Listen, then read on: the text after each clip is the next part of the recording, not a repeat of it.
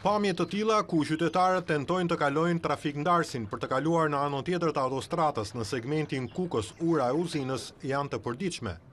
Të privuar nga mungesa e mbikalimeve, banorët e Kukësit, kryesisht ato të moshuar, që duan të shkojnë buz liçenit, detyrohen të zgjedhin kalimin mbi trafik-ndarëse apo përmes shkallëve.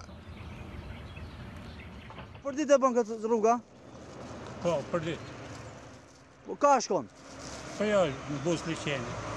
A ki frikë ku kalon? Jo, shiko, pastaj kalon. E bëni për ditë këtë rrugë? Për ditë e bëjmë, për ditë. Nga kaloni, si shifet që në autostradë? Për të kaluar më se pyt.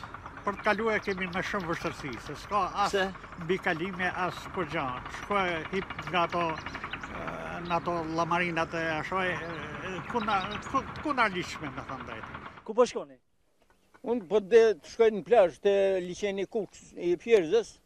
Mi po kena problem, ka me galuë këtu, s'kemi ka me kaluë se Kuksi këtë liçen ka, përfundimisht këtu nuk ka rrugën mbikalim dhe e ka bllokuar krejt Kuksin, do me thonë familjet, gratë, e vajzat, e plesht, nuk mund të kalojnë mbi hekura.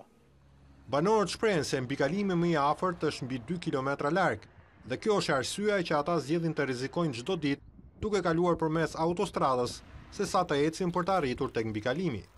Tani thoj do ta bëj një sipër aty. Për leja larg për qytetin.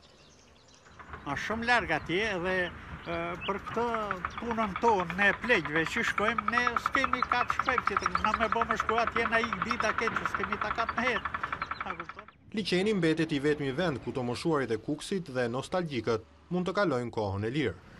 Me liçenin jam qysh 6 vjeç, edhe sot jam 85 vjeç, jam tifoz me bën not, sa që me qenë se ka, në qoftë se ka diku kinës, unë 85 vjeç e kaloj liçenin në 3 drejtime.